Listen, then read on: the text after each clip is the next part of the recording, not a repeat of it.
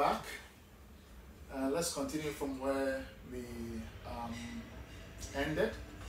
So we were talking about OCD, obsessive compulsive disorder, and we were talking about how intrusive this whole thing is, you know, how distressing, how critical this whole thing is, very compulsive, the thoughts rush in, and then it's likened to superstition, and then as it's likened to superstition, you have to do certain rituals that will alleviate that negative thoughts that is illogical.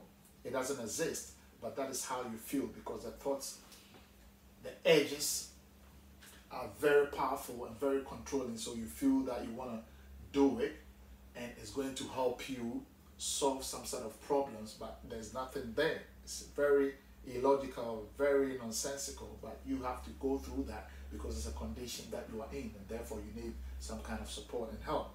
So let's carry on. So, and in many cases, the compulsion is entirely inexplicable, simply an urge to complete a ritual triggered by nervousness. An urge to complete a ritual triggered by nervousness. So this is it. So the trigger factors, the antecedent, is that you are nervous about something that is not there, but you think it's there. It's like a mirage, as I always say. So once you think that situation is about to happen or is about to go down, you are nervous, you become nervous. And that nervous or that nervousness acts as a catalyst, as a trigger point, as a trigger factor. And it's going to push you to act in a certain way, as we call it rituals, to activate that ritual event. And after that, you think that everything has been sorted out.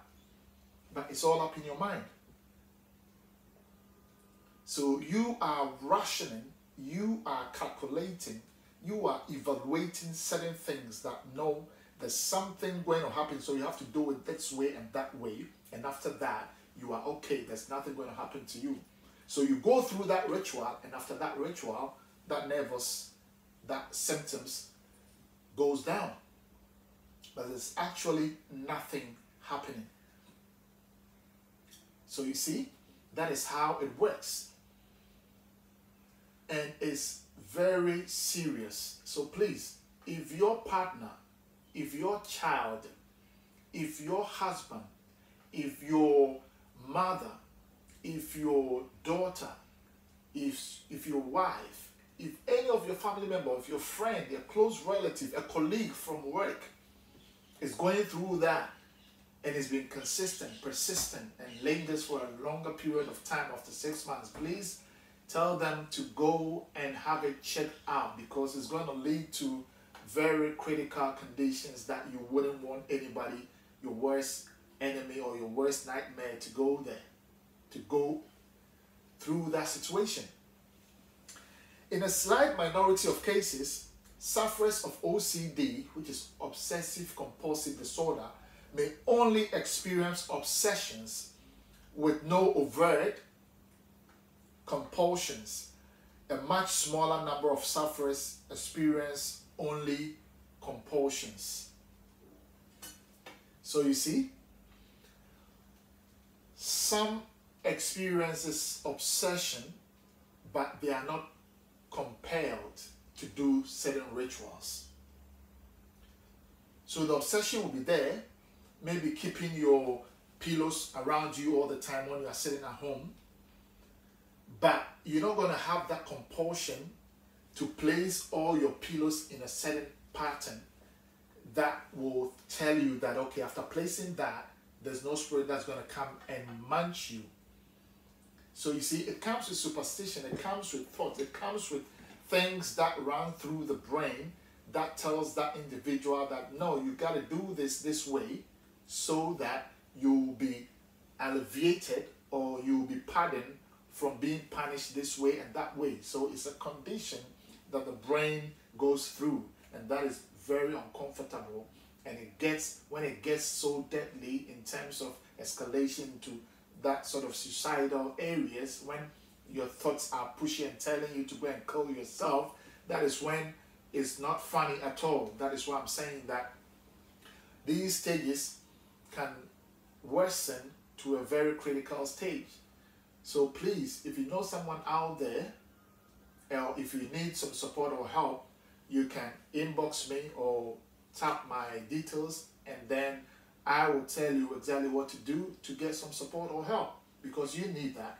You don't want to go through that, and then when it goes to the worst kind of situation, they can't sort of help you because you've waited, or you've sat down over that for quite a number of time, or a long time, and it gets worse with time.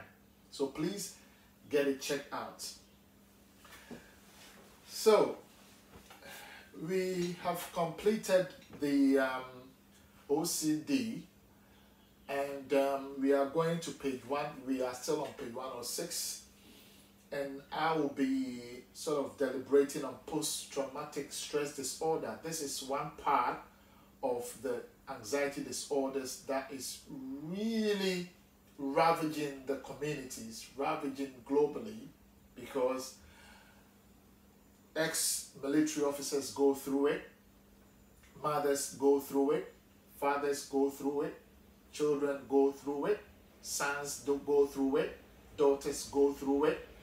Every individual goes through some kind of PTSD, which is post-traumatic stress disorder, after a major event that saddles you, and that really makes you very, very sad or uncomfortable, an unforgettable situation that puts you in a very bad position, and then sometimes you can't even forget it. So post-traumatic stress disorder, let's listen to what the book says. Post-traumatic stress disorder, which is PTSD, is an anxiety disorder which results from a traumatic experience. So when we talk about traumatic experience, the military officers, when they go to war, they see so many things with their naked eyes. You know, and people are dying, people with injury, you know, all kinds of injuries. Very graphic injuries, graphic scenes that are not even worth mentioning on my video. When they go through that, it's a very traumatic experience that will be resonating in their brain, that will be playing over and over in their photographic computer. This is something that really puts them down all the time. And it acts in a form of OCD because the thoughts are intrusive, they are distressing, they are persistent. And sometimes when care is not taken and support and help is not sort of sought, it gets to the worst stage that the voices will be telling you to go and do something bad.